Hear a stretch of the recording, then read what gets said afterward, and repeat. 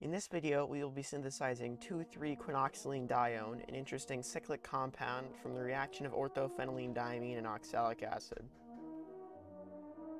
A quick note on safety: orthophenylediamine is both toxic and carcinogenic, so it is important that you handle it with the utmost of care. I was wearing an ABEK respirator and working in a well-ventilated area. Without further ado, let's see the chemistry. In terms of chemicals, you will need 20% hydrochloric acid, orthophenylediamine, and oxalic acid dihydrate, which is sold as a wood bleach. First, 15 grams of oxalic acid dihydrate was dissolved in 77.5 milliliters of water with stirring.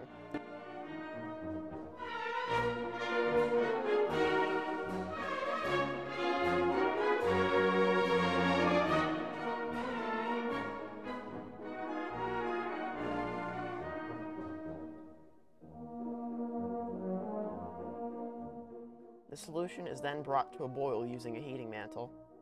To this mixture is then added 43 milliliters of 20% hydrochloric acid and 11 grams of orthophenylediamine with strong stirring.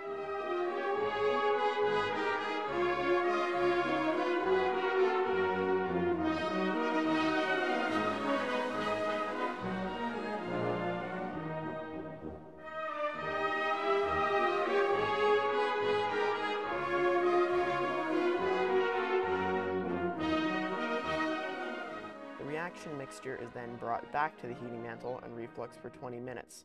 During this time, I had to switch from my non-stirring heating mantle to my stirring heating mantle. This reaction tends to form a foam of crystals. As such, it is important that you use a large flask, at least 500 milliliters. I used a 250 milliliter flask and found out the hard way that the crystals will easily fill the condenser and need to be washed down with water. The crystals filled about 1/4 of the condenser and needed to be washed down with about 2 milliliters of water each time, around 5 times over the course of the reflux. The reaction solution is poured onto 50 grams of ice to rapidly cool it to room temperature. The flask and condenser are also rinsed with a little water to transfer any crystals to this beaker.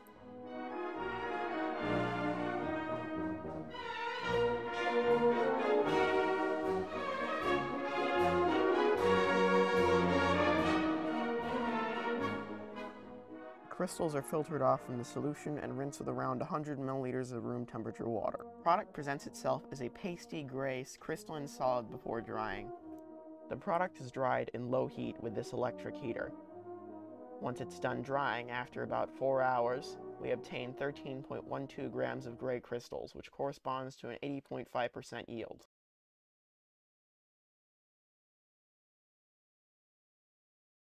The compound fails to melt at 250 C. The literature states that the compound melts at above 340 C, but my melting point oil can only go to 300 degrees Celsius.